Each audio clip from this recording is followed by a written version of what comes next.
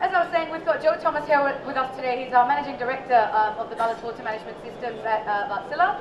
And we're going to be talking a little bit more interactively than having a PowerPoint presentation, because I think a lot of the issues around ballast water management need to be discussed rather than presented. So let's start with the possibly the most burning issue on everyone's mind, the legislative environment. How do you see that evolving, and what's the latest updates on that front? Well, legislation is something that everybody's asking about, and there's not been that much progress in recent years, at least not the speed that we wish to see that progress, until this year, when the US Coast Guard themselves put into place their own legislation, and that was written into the Vessel General Permit for 2013, which comes into force in December. So this in itself is a big step forward with regard to regulation, because now from December this year, any ships that operate in US waters will have to comply with what's in that Vessel General Permit with regard to ballast. And there is a process that has to be followed to get an approval, specifically for the US waters, and people will have to address that issue as well as the IMO side, which continues on. It's not accelerating as fast as we would like, but there has been movement. Switzerland were the most recent country to sign up to it about a month ago, and there is some rumours that Sweden are very close, and also Singapore are considering. So we do move ever closer to the ratification of the IMO legislation.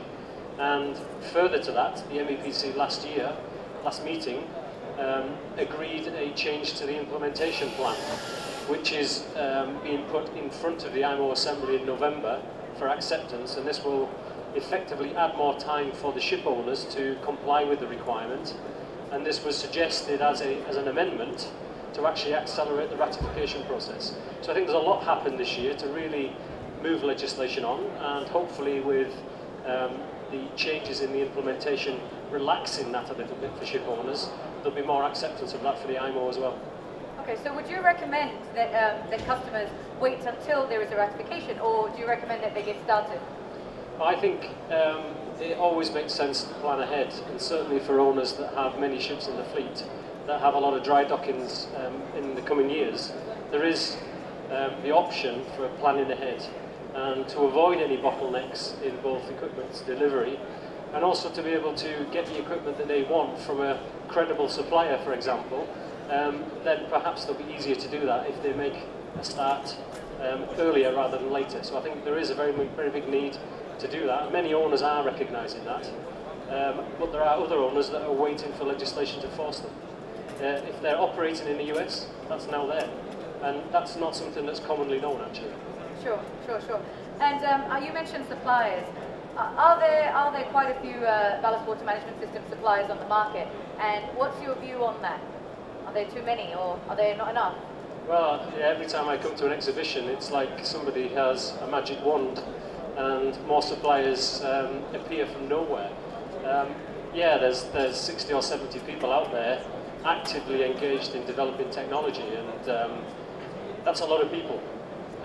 For sure, the cost of investment is significant, and everybody is faced with the same challenge to actually meet a certain requirement. That's going to be doubly difficult now because the US have their own legislation which requires separate testing.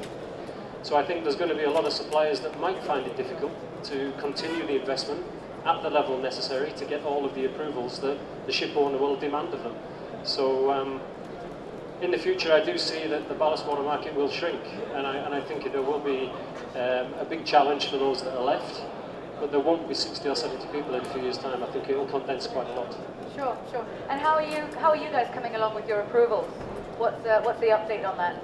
In terms of approvals, all of our work is almost finished. We got the type approval for the UV system last year, about a year ago. With the EC system, using an active substance, we've had to go through the IMO procedure for basic and final approval before we can apply for type approval.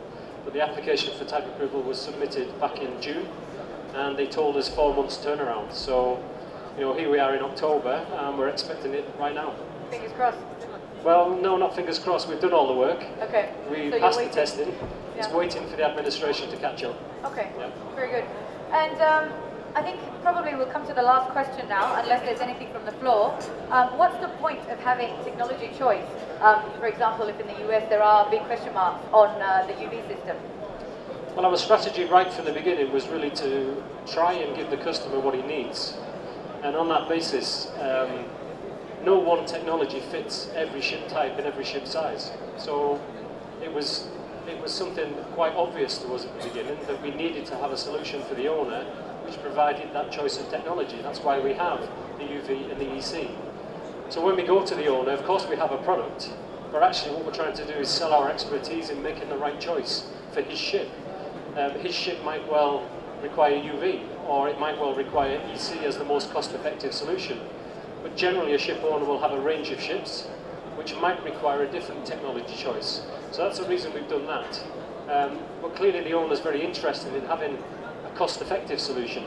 So we have to make sure that we supply a cost-effective CapEx solution for him, which is buying the technology itself. That's the reason why we have a modular approach. We try to standardize our design and keep the cost base down. But in terms of extending that service, we do offer also retrofit services. So not just something applicable for new build, but also applicable for the existing fleets. And clearly as Wärtsilä we have the option of providing support, both technical and service support, throughout the lifetime of the ship.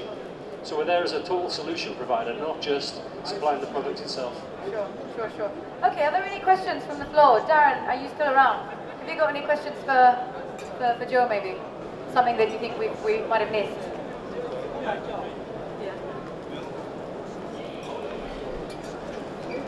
Yeah, I think maybe it's worth questioning the need for the UV side of things.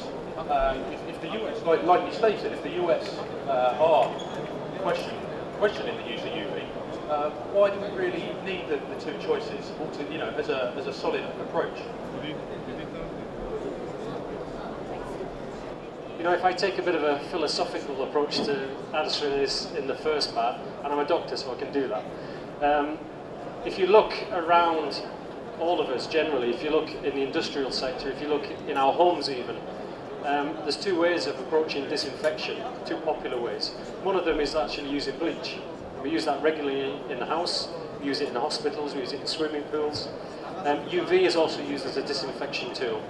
So for me, those two technologies are very, very well tried and tested throughout life and throughout different applications.